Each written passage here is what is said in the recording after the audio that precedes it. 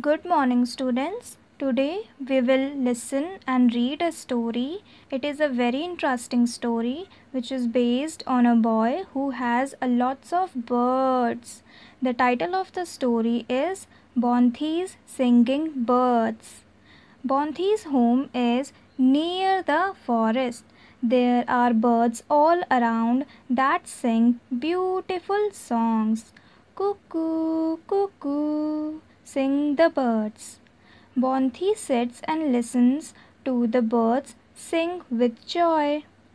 Bounthy's home is filled with birds, but after some time, instead of singing, they sigh sadly.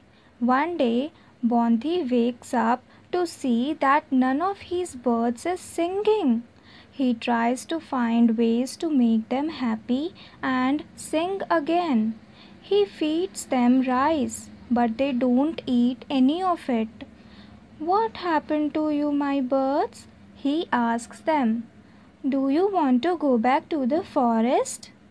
Bounthy decides to talk to his father.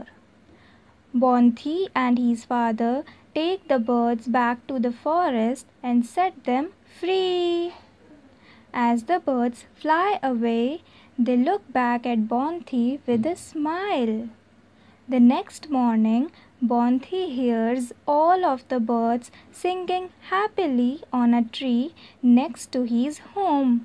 Cuckoo, cuckoo.